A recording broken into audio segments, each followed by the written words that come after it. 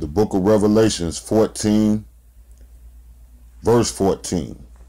And I looked, and behold, a white cloud, and upon the cloud one sat like unto the Son of Man, having on his head a golden crown, and in his hand a sharp sickle. And another angel coming out of the temple, crying with a loud voice to him that sat on the cloud, Thrust in thy sickle and reap, for the time is come for thee to reap, for the harvest of the earth is ripe. And he that sat on the cloud thrust in his sickle on the earth, and the earth was reaped. I want to give all praises to Yahweh by Hashem, YAHAWASHI. Double honors to my elders at Great Millstone who always rule well. And peace to the brothers in the four corners of the earth out there pushing this truth in sincerity. Yeah. Back to Revelation 14, and we're going to go down to 16. And he that sat on the cloud thrust in his sickle on the earth, and the earth was reaped. Yeah, see, it's time for America to reap everything that they sowed. You know, I mean, these wicked Edomites, first of all, you defile the Father by setting up this false image. You see what I'm saying? Cesare Borgia, a straight up faggot to fool the elite. You see what I'm saying? But hey, Yahweh by Hashem, YAHAWASHI is coming back on that cloud. We at Great Millstone, we know that Yahweh by Hashem, YAHAWASHI, and having faith that Yahweh by Hashem, YAHAWASHI is coming back to save us all. This the book of Ezekiel.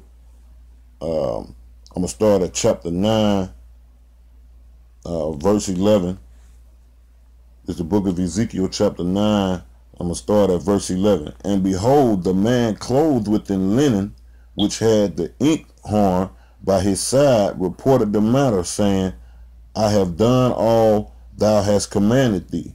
Chapter 10, verse 1, Ezekiel. Then I looked and beheld in the fragments that was above the head of the cherubims, there appeared over them as it were a sapphire stone, as the appearance of the likeness of a throne.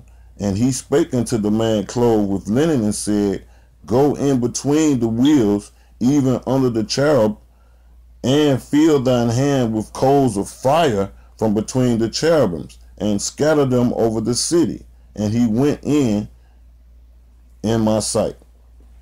Come, hey, like I said, Yahweh by Hashem, YAHAWASHI is coming back with his hosts, with his army of heaven, which is the chariots of the Most High, coming back to destroy this place, this wicked place. I'm talking about, and destroy with fire. Other than the nuclear missiles, YAHAWASHI and the host of heaven, which is his armies, gonna take part in that. You know what I'm saying? Roasting you niggas. You see what I'm saying? You're gonna sit up there and call for Jehovah. You're gonna call all type of other gods, and he ain't gonna know you. He gonna destroy you with one of them laser beams. You see what I'm saying? Hey, a way to cleanse, you know what I'm saying? The major way to cleanse anything is with fire. So we got to cleanse up all this filth. Okay, I mean, and this is a world filled of abominations, and we as Hebrew Israelites, hey, we have seen the Most High in them chariots. You know what I'm saying? But hey, the scripture also says, ye have no remembrance of reform of former things. So through the spirit of Yahweh by Hashem, YAHAWASHI, setting up the elder apostles, you know what I'm saying, jogging our memories through this word, you know what I'm saying, our memories have been jogged. And hey, that's why we waiting on Yahweh by Hashem, YAHAWASHI. I mean, they just gonna pop up one day. You see what I'm saying? Okay, we're going to go to the book of Exodus 40 and 38. For the cloud of the Lord was upon the tabernacle by day, and fire was upon it by night, and in the sight of all the house of Israel throughout all their journeys. Come on. See, I mean, hey, we once seen Yahweh by Hashem, YAHAWASHI in the ancient times, you know what I'm saying? But see, this time when he come back, hey, it ain't gonna just be to guide us, you know what I'm saying? He gonna be to get revenge, you know what I'm saying, on this wicked devil, and to come to save the hopefully elect.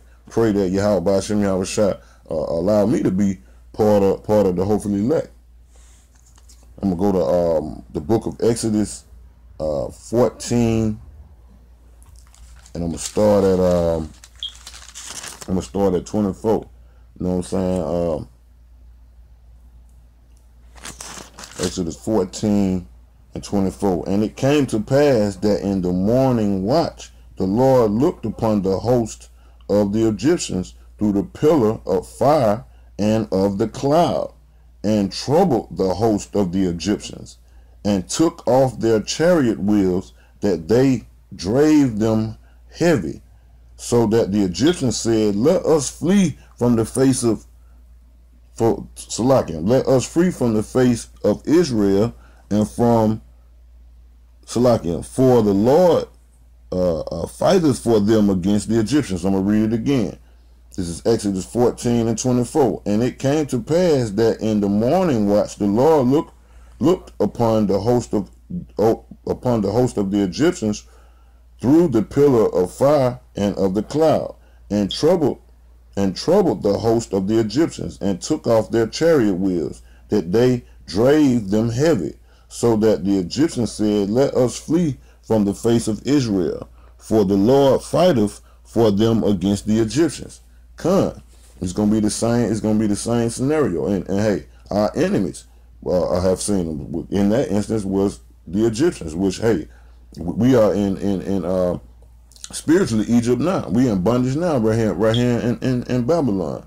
Okay, and what did the scripture say? He troubled the host of the Egyptians.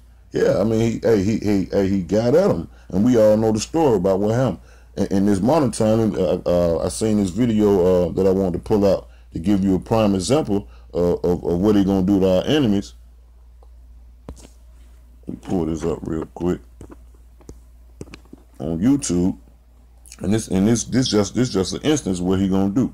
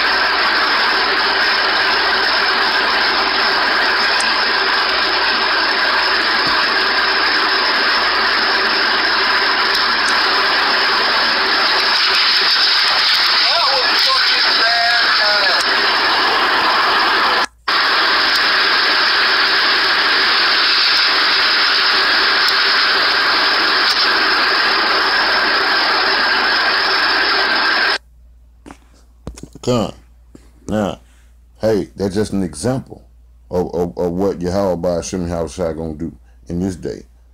Okay, hey man, us in this thing, like Elder Gabar said, in this thing of ours, that's our great hope. It takes hope. It takes faith to have faith. You know what I'm saying? That YAHAWASHI, you know what I'm saying, gonna come back and save us in the host of in his host, which is his army, Shalaki. And you know what I'm saying? I just wanna bring that out real quick. I'm gonna end it off with this scripture right here, Ezekiel 10 and 10 and 10. Hey, this is the Most High, man. It's right here in the scripture, man. You know what I'm saying? It's right here. It said, and as for their appearance, they had one likeness, and as if a wheel had been in the midst of a wheel. Hey, that's self-explanatory to the ones that's in the know, that the ones that's having faith that YAHAWASHI is coming back to save us. And with that, you know, I want to give all praises to Yahweh by Hashem, YAHAWASHI. Double honors to my elders at Great Millstone who always rule well. And peace to you brothers out here that's pushing this truth and sincerity, man. And you know, hey, death to America. You know what I'm saying? Shalom.